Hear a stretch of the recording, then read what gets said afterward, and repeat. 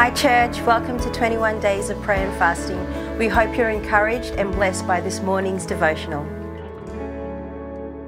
Good morning, church, and welcome to day 10 of our 21 Days of Prayer and Fasting. My name is Pastor Bunmi, and it's my delight to bring you the devotional for this day. 10 is the number of completion and the completion of a cycle. And I believe in the first 9 days, you've been really keen into what God is doing, and we still got about 11 days to go. And I trust that even on this day, it's going to be a new cycle, a new alignment, and your frequency is going to another level. So I will be talking about it is your season to see what God is doing. It is your season to see what God is doing, and then at the end I will also be praying for our men, for the men. So let's go. One of the things I believe is that fasting does not really change God.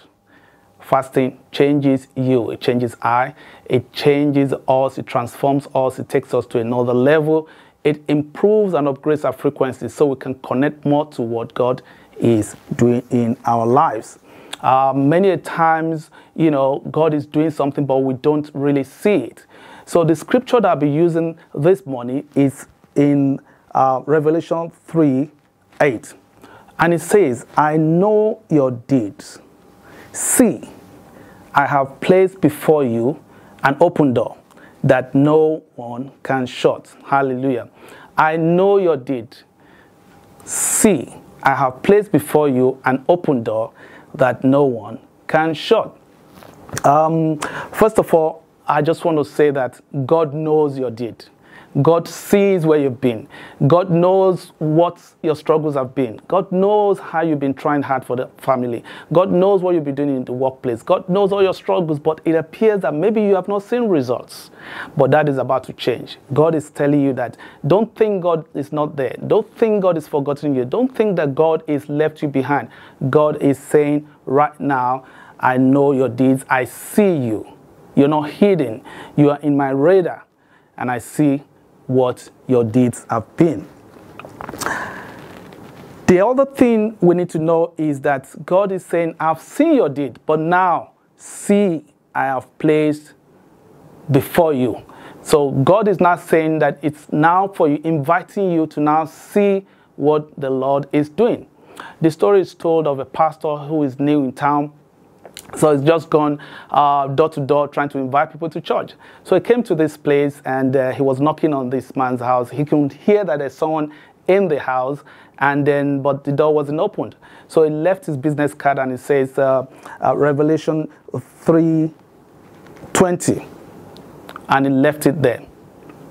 So this man, then it was Sunday, so on the Sunday, the man sent the same card to the pastor in church through one of the ushers, and beneath what the pastor had written, he'd also written Genesis 3:10, and this is what it says. In the pastor's words, Revelation 3:20 says, behold, I stand at the door and I knock, and if anyone opens, I will come inside. But underneath, what this man had said was in Genesis 3:10 is, I heard your voice, I was afraid because I was naked. Hallelujah. Now, the reason for that is that sometimes we feel naked, and our nakedness could be because of our fears, our traumas, our worries, our anxieties, and we don't want to connect more.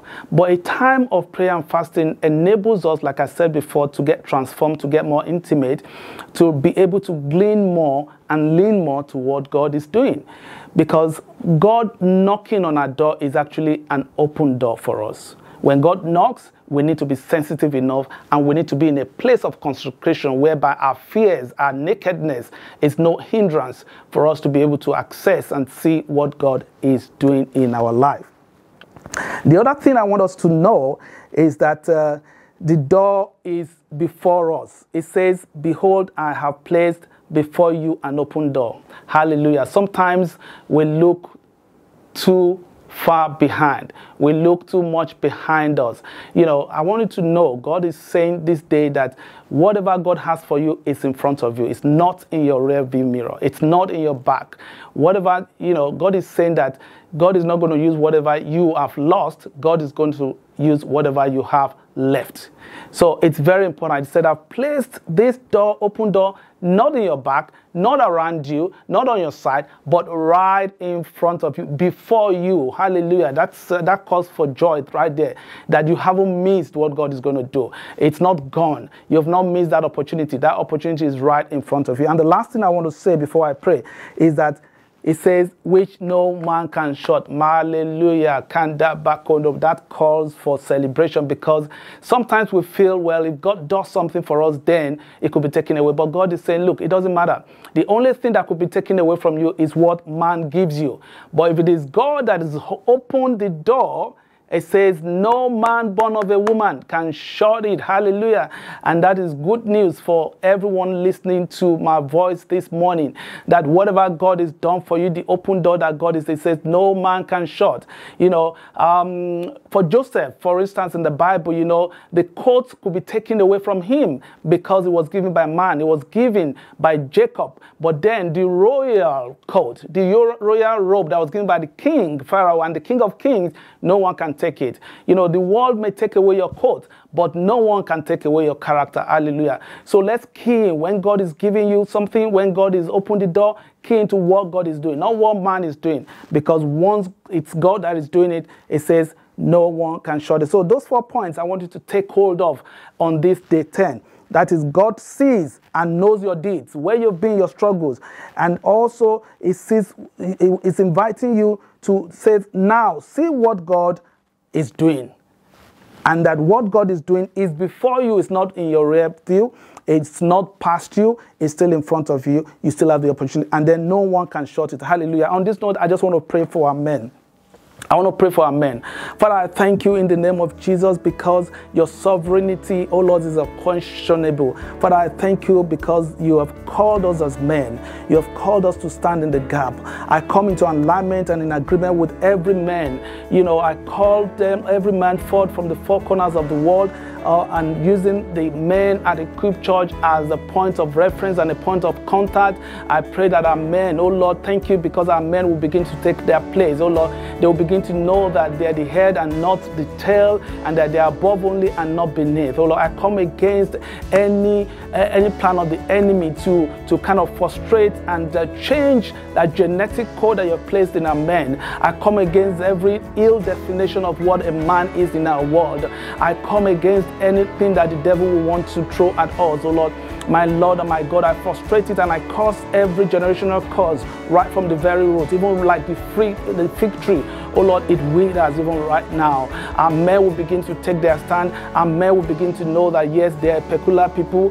They're holy, holy, holy people. Oh Lord, they're the holy priesthood, Lord. My Lord and my God, that there's royalty in them. Oh Lord, I thank you because our men, oh Lord, you will begin to turn the hearts of the men to their sons and the hearts of the sons to their men. And I pray for our young ones as well, our young boys and our sons, our young boys, oh Lord, and the young men. And you know, the Bible said that when I was a child, I spoke as a child, I understood as a child. But when I became a man, I put away childish things. I pray that our men will begin to step up to that next level. You know, as a child, you speak before you understand.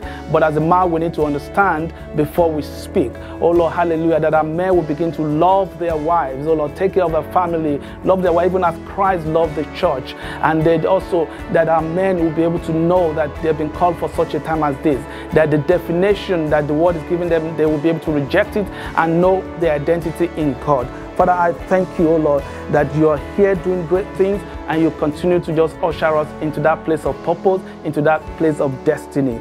Father, I know that in the past, oh Lord, we have done things that we have not seen, but in this season, we'll begin to see things more than we have done. Oh Lord, we no longer will be able to do in order to see, but we begin to see because of what we have done. That is the promise of God for us. That is the promise in this season of open doors. And I pray that, I thank you, Lord, for giving us the strength to be able to stand, for giving us the passion, oh Lord, to be able to key in this day, that things are beginning to change for us. You said that you're doing a new thing for us, and that the old things have passed away, that will just position us in a place that we can see what the Lord is doing. The Lord said, I know your deeds. See, I have placed before you, not behind you, open door that no man can shut. Hallelujah.